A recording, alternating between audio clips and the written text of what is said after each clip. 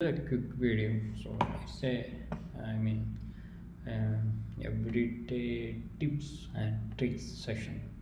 So in this video, what I'm going to do is I will explain about how we will remove a saved password in Google Chrome. So we need to go to the settings tab, and probably you guys will not see anything here. And what I need to take here is like autofill, and just click password, so you can see all the password that's storing here.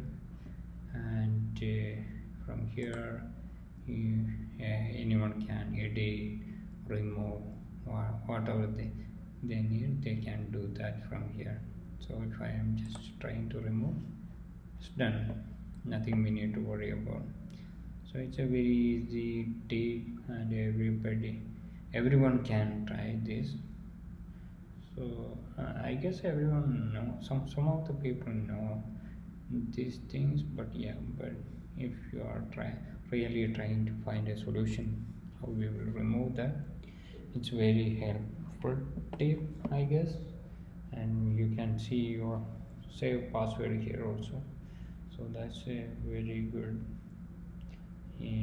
item for future reference.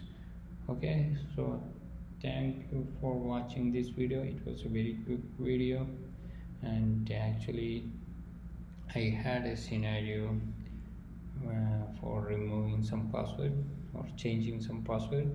Sometimes we actually have some issues like password is not updated. So in that case also, just coming to here, settings, autofill password, that will give you all the information about the save password. Okay, thank you for watching. Have a nice